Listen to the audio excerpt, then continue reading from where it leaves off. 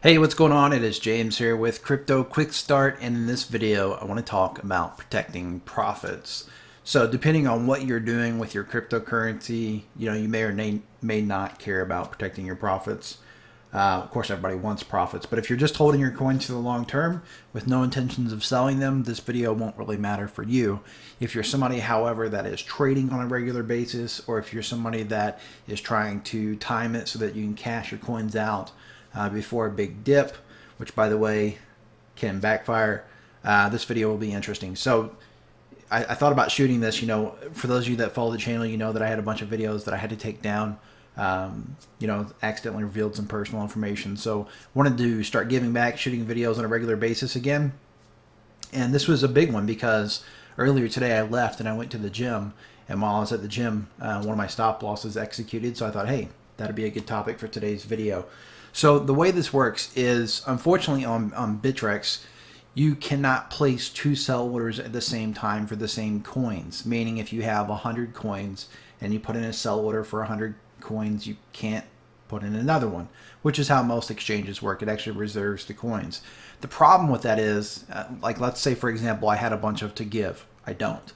But let's say I had a bunch of them. Let's say I had 1,000 coins or whatever, and that I wanted to sell it when it got up to, right now it's around 68 Satoshis. Let's say I wanted to sell it at 100 Satoshis, okay? So I could put that order in and no problem, it's in there. But what happens if I'm sleeping or I'm away from the desk and all of a sudden it starts to drop? Maybe I want to hold it. Fine, no big deal. But maybe if it drops below 65 Satoshis, I want to sell it, okay? You can't do both, unfortunately. So what I do is if I'm going to be leaving the desk for an extended period of time and I don't think it's going to reach my sell target before I come back to the desk, I can set a stop loss. And that's something that happened earlier on OMG, for example. So I had some OMG. I'm holding some OMG for the future, but I also had some OMG that I was actually trading that I bought yesterday with the intention of selling. So I wanted to sell it for $9. Unfortunately, it was around $8.47, and I needed to go to the gym. So what I did was I came in here and I said, okay, I'm going to sell, XYZ. Let's say I had 100 coins, and I can change this from limit to conditional. All right, and then I can change this from less than or equal to.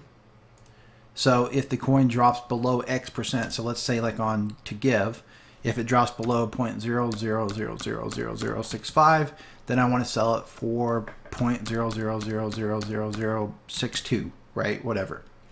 And this is what happened on OMG. I put in the order and I said, hey, look, if the price drops below $8.40, it was like $8.47 at the time, sell it for $8.25. Okay. So the reason I said $8.25 instead of $8.40 is because I didn't know how low it would drop. Sometimes it, wicks down. But just because you say you're going to sell the coin for $8.25 doesn't mean that you'll sell for $8.25. If there are market orders sitting there for more than that, those orders will fill. So what happened was the coin fell down to like $8.39. It triggered my stop loss and it sold the OMG for $8.39, not $8.25.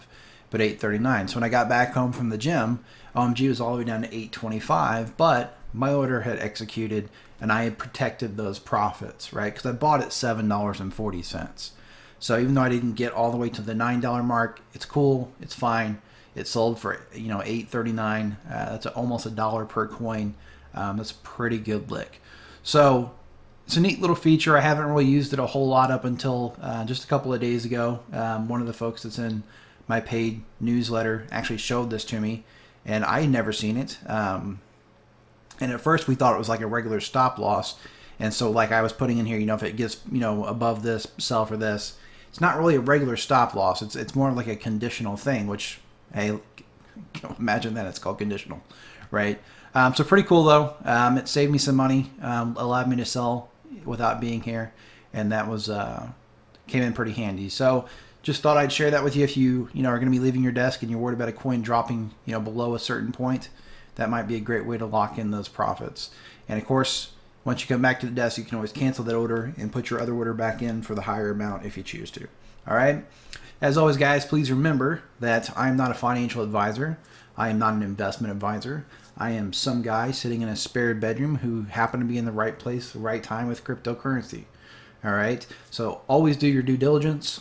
always, always, always be sure that you're only investing money that you can actually afford to lose, and always seek professional investment advice before making any type of investment.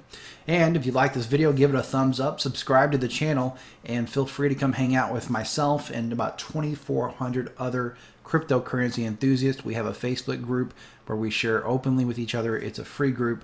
There's nothing being shoved down your throat, no affiliate programs, nothing like that. All right, so it'll be in the description if you decide to come check it out. You're very welcome. And other than that, thanks for checking out the video. Have an awesome day.